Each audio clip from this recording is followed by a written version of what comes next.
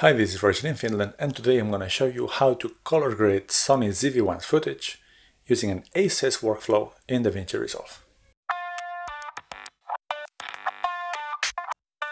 For the impatient ones, the first thing you need to keep in mind is that you will need to shoot in Slog3 and then either SGAMO3 or SGAMO3 Cine, which means that with the default picture profiles that's either PP8 or PP9.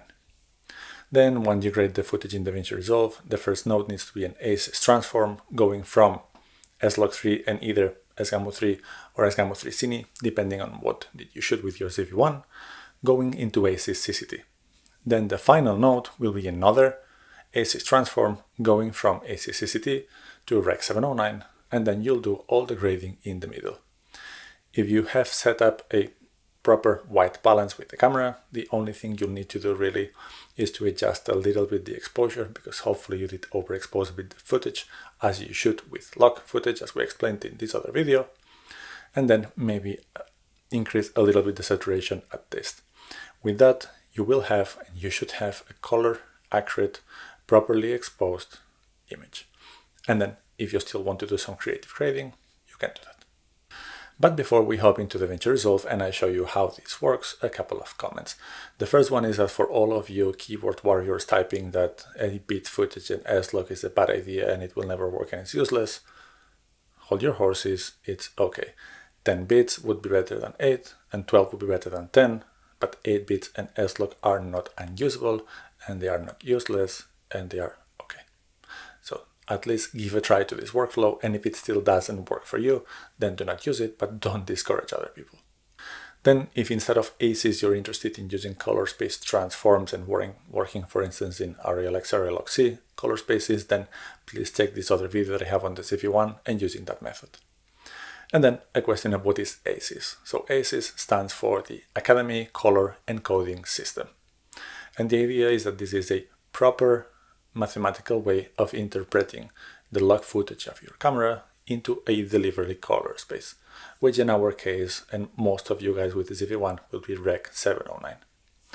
The idea behind the ACES workflow is that you can have several different cameras with their own color science, and when you bring them into the ACES workflow, Davinci Resolve will behave exactly in the same way because you're working in the same color space, and that's a color space that then is designed to be then transformed into delivery color spaces. As I said before, Rec 709 for us, but there are other options as well that you might want to explore.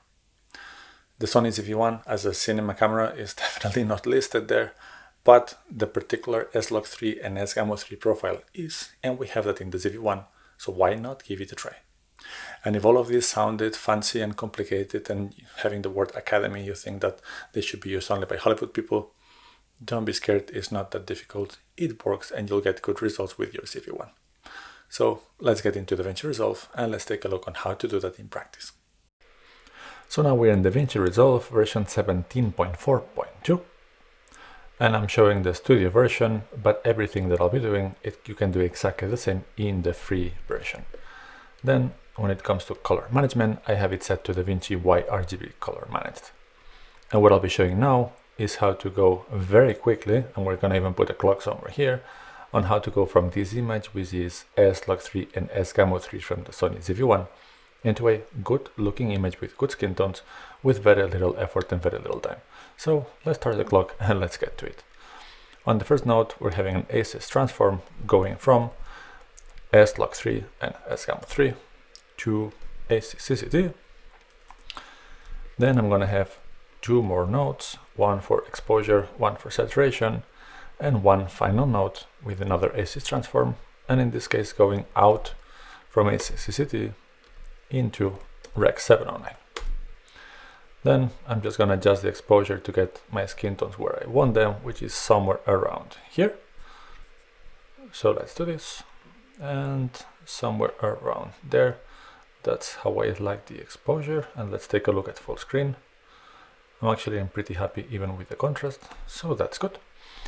And then I'm just gonna bump up the saturation a little bit and the color boost a little bit to get a little bit more color. But let me show you. This is without the saturation and color boost, and this is with. And we are done. Did you see how quickly we did actually color grade Slog3 from the Sony ZV-1 8-bit footage to get a good looking image? And I was talking about the skin tone, so let's take a look actually. So I'm gonna put here the vector scope.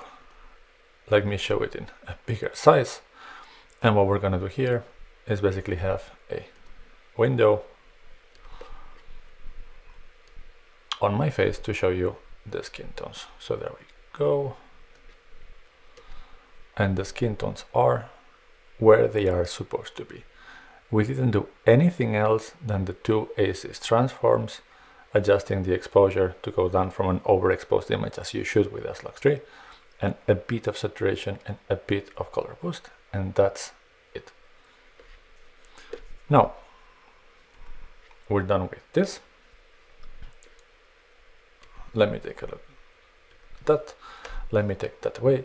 And here I actually have two clips. So this is the me talking head clip, and then this one, which is the X-Rite color checker. So we're gonna check the color accuracy of the method, and let's see if we need to make some small adjustments to make it even more color accurate.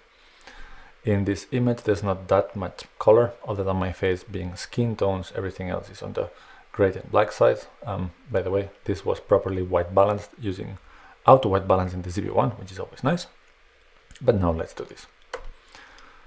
I'm gonna actually copy the grade from one clip prior, and we can see with exactly the same grade than a moment ago. Of course, this is the same room with the same light in exactly the same situation. The colors are pretty accurate. The red, magenta, blue, yellow are what they are supposed to be. The green and the cyan could use a little bit more effort. So that's what we'll do now. And because we could still adjust a little bit where the green and the cyan lay to have more color accurate image, I'm going to create another node, and I'm going to use the color warper. Let me actually put it in bigger size so you can see what I'm doing. And we're going to add some more points in here. But basically what I want is that this green, instead of going there, goes here. So let's see if by shifting the green hue we can get there. We can't. So let's see, by shifting this a bit more towards the green, and there we are. Now the green is where it's supposed to be, and a little bit the same with the cyan. So let's take that a bit more towards the cyan, and now all of these primary colors are where they are supposed to be. Let me close this one, and I'm gonna show it full screen before and after. So this is after the color warper, and this is before. You can see the biggest difference being the green and the cyan. Let's show it again. Now they are more similar to how does this look in real life. So again, we had a very quick and easy way of getting my talking head video to a proper, good looking, good skin tones. And I wanted to be a bit more precise. This didn't take that much extra. And now what I would do is actually save this as a power grade. So basically I can go to my gallery, I'm in one of my power grade folders, and I can save this as a power grade. Which means that this can be applied not just within this project, but into any project. And if I know that this is the ZV-1, Slog3, SGAMO3 with ACES, and this is what I can apply anywhere. And when I apply this power grade to any clip shot with, again, PP9 in the Sony ZV-1, I will adjust the exposure however I have to. And you saw before that I only touch the offset and nothing else. This is how I like to do it, just a bit of saturation and a bit of color boost. And this color warper, it basically does balance a little bit the color accuracy based on this picture.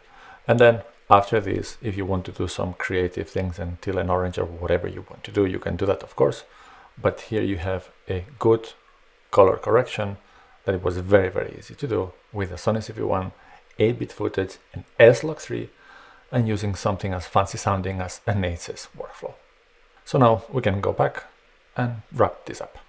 Alright, so now you saw in Davinci Resolve how easy it was to get accurate colors using Slog3 and the Sony ZV-1 with the ACES workflow. I hope you enjoyed the video. If you did, please like and subscribe, and we're gonna see you soon for some more content.